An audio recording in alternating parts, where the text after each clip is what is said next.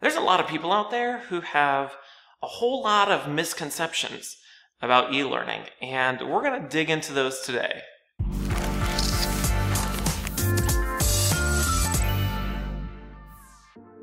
Hey there folks, Tim Slade here. So whenever I'm interacting with different folks within the learning industry, specifically folks who don't develop e-learning content as their primary job, this might be classroom facilitators, more traditional instructional designers, whatever, I find that they tend to have some interesting misconceptions about e-learning. And as I've interacted with different folks over the years, I've found that many of these misconceptions share a lot of similarities. So I want to talk about some of those misconceptions today and hopefully set the record straight about some of these crazy ideas that I think people have about e-learning.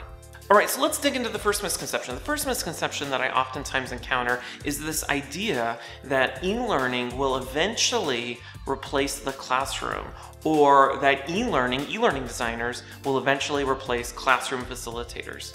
And that could not be further from the truth.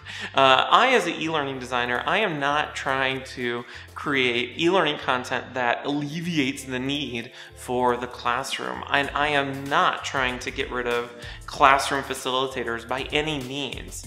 This idea that e-learning will become like this single monolithic way of delivering learning content, I feel like is just such a narrow view of the way learning works and the way that we, not even as e-learning designers, but we as instructional designers are developing learning experiences and delivering that learning content to learners. The truth is, e-learning is just one small component of a larger ecosystem of learning. Whether you think about learning from the classroom perspective or from e-learning and digital learning content to performance support to social learning, e-learning is just one component of it. And the truth is, e-learning actually complements the classroom in a lot of different ways. Maybe you have your learners take an e-learning course before going into the classroom where they can practice whatever it is that they might have learned in the e-learning course preceding it. E-learning is just one piece of a larger ecosystem of learning, and it is not going to replace the classroom. There's always going to be the need for the classroom and a facilitator and all of that really good stuff. We are not trying to replace the classroom, not at all. The second misconception that I run into frequently is regarding e-learning is this idea that in order for an e-learning course to be effective, it must be highly interactive. And like the previous misconception, I think that's a really narrow view of what e-learning is. I mean, ask yourself, what is e-learning? Well, if we were to really give a formal definition, it's e-learning, so electronic learning, kind of like email, right? It's electronic learning. And if we go down this route of defining e-learning as electronic learning, the style of e-learning content that most people think of is this interactive course where you can click on things and maybe have scenarios. That's just one type of e-learning content.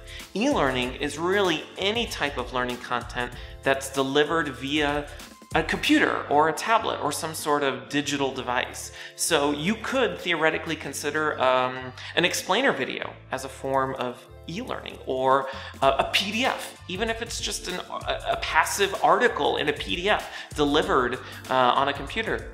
That's technically e-learning. It's anything that's delivered electronically to a learner. It's not just this idea that it needs to be interactive in order to be effective. It really needs to just be fit for function. All right, the third and final misconception that I oftentimes encounter as it relates to e-learning is this idea that people hate e-learning or learners hate e-learning. And the truth is, no, I don't think people hate e-learning. I think people hate bad e-learning. I think people hate e-learning that isn't fit for function. I think people hate, in general, bad learning experiences that aren't relevant to them or help them accomplish something new or get better at their job. So people don't hate e-learning. I think people hate poorly designed e-learning. The thing about e-learning is that it needs to be fit for function, and it needs to be relevant to the learner. And not even e-learning, learning in general needs to be fit for function, and it needs to be relevant to the learner, and it needs to help them accomplish something new. This idea that people hate e-learning, I think, comes from from most of us having experienced a lot of really bad e-learning in the past, where you had to sit down and go through a 30-minute online course that was just horribly designed and didn't help you actually accomplish anything new. People hate that kind of e-learning. But if e-learning can be designed where it can be super relevant to the learner, it helps them accomplish something new, and it's delivered right at the point in which somebody needs that content, then people won't hate that. People will learn from it and become better at their jobs as a result of it. So people don't hate e-learning, people hate bad e-learning. Alright, so those are just some of the misconceptions about e-learning that I regularly encounter, which leads me to my question of the day. What other misconceptions about e-learning have you encountered? You can share those by commenting below.